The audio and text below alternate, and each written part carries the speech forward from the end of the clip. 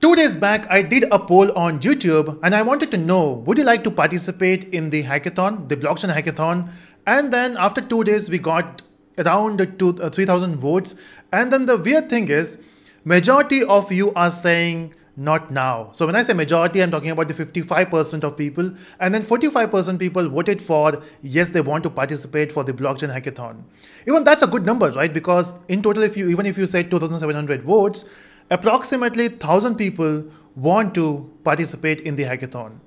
Now coming back to the second part, the 55%, why they don't want to participate. I was wondering what's the reason. Maybe they don't know about Web3, maybe they don't know about the programming language which is used to make applications, or they're not sure what to do in the hackathon, specifically when it comes to blockchain. Now the thing is, we have multiple blockchain hackathons coming up, and in every blockchain we'll be having a different technology, we'll be having a different problem statement and different prizes. In fact, the prizes will be huge, but then we are not doing it for the prizes, right? We are doing it for the experience, we are doing it for the learning purpose. Now in the hackathon, you'll be getting a problem statement and you'll be getting around 24 hours or 44 hours depending upon the hackathon. And in that 24 hours, you have to stay there at one place. You can come solo, you can come with your team, and you have to solve a problem statement. Now the thing is, can you really solve something in 24 hours? Of course, we'll not give you a problem statement which will take 1 year. Of course, we'll give you a problem statement which you can complete in 24 hours. And it's not like you can do that on one go, or maybe you're coming there for the first time, you don't know blockchain technology, and then you say, hey, I want to win. No, that's not the case. But then if you know something, if you know how to code in any blockchain technology, if you know what is JavaScript, if you know Solidity, that's an advantage.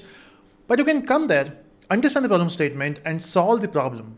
And of course, this will give you a good learning experience. It will give you a different vibe because this will be an offline hackathon. Now the problem here is, what if you don't know the blockchain technology? What if you don't know how to write a dApp application? And I thought, can we do that? Can we have a mixture here where I can train you on how to make dApps, and then you can come to the hackathon and participate and try to compete. A different learning experience, right? You're learning and then you're also implementing. So that's where we are starting from this Monday. I'm starting with a blockchain course. Of course, this is not a full-fledged blockchain course. This is where we'll teach you how to build dApp. But there's a prerequisite for this. You need to know the blockchain technology basics. So what exactly blockchain means, what is cryptography, what is nodes. Now for that, you have to watch my playlist on blockchain. It only has 10 or 12 videos, I'm not sure. But then you can complete that in half a day or 1 day by watching the videos to understand what blockchain technology is. You will find the link in description. Now, once you complete that, from Monday, we are going to start with Ethereum, because you can build application on this platform. Of course, we have different ecosystem as well, but for this, we are going to focus on Ethereum and we'll teach you Solidity and we'll build our first dApp, which is decentralized application. And after doing that, you can actually participate in the hackathons. Trust me. If you know how to build one application, you can come there and try it out, because you'll be having 24 hours. You're completely focused on one problem statement with your team or maybe solo, but when you're focused, you can achieve great things, right?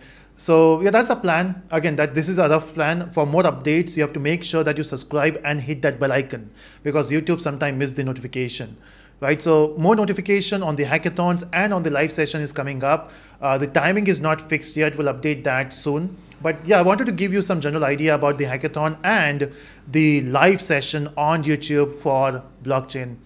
I'm actually excited. You can't see on my face because I'm tired today, but yeah, I'm excited for this live session, and I hope you are also. Let me in the comment section what exactly you want in this live session. I will try to achieve that, of course, but we have a structured content prepared at least now. But if there's something which is interesting, we can add that in the live session as well. So yeah, that's it from this video. See you in the live session coming on Monday. Yes, if you're getting confused, we also are running our Java live session that will be running in parallel. We'll not be doing blockchain in the entire week. Maybe we can do alternate days, Java and blockchain.